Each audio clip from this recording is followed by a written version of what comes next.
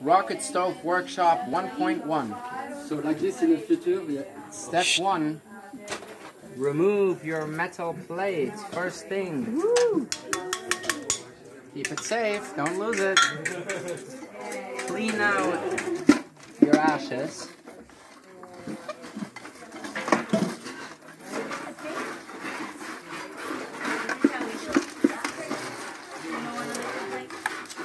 All of them in the best case. Now,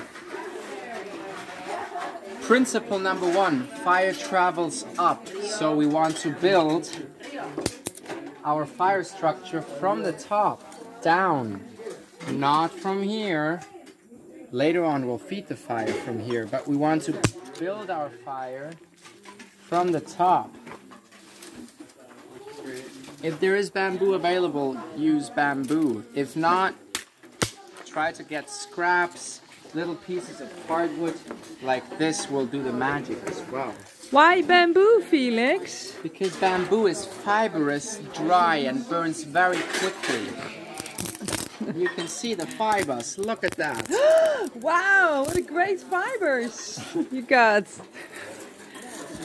Once you've built your structure, either before or after, place your newspaper or egg carton inside. Use plenty. Don't be shy.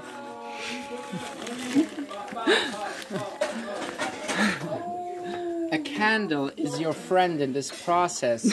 Use it to light the fire or even throw it in the top for some extra fuel. What about the wax?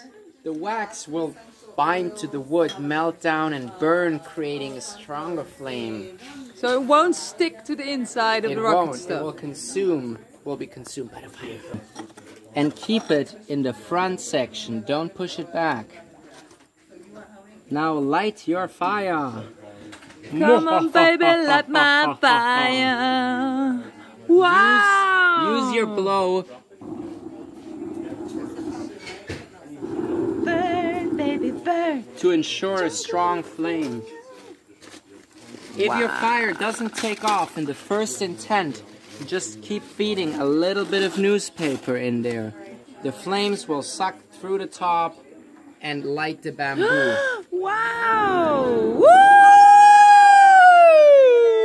Almost set my phone on fire. Yeah. Yeah, we did.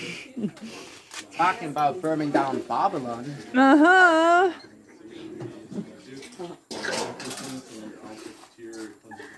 Now, once your bamboo's on fire, you want to make sure you add at least one solid piece of hardwood so that your flame has actually some substance to burn on.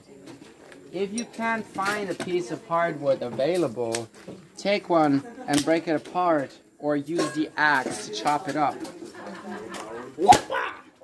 Or your foot. That's why I wear boots. Keep feeding your fire from the top to ensure maximum flame effectiveness. Once your fire is on, take your pot, place it on top, and enjoy the power of the rocket stove. Hey!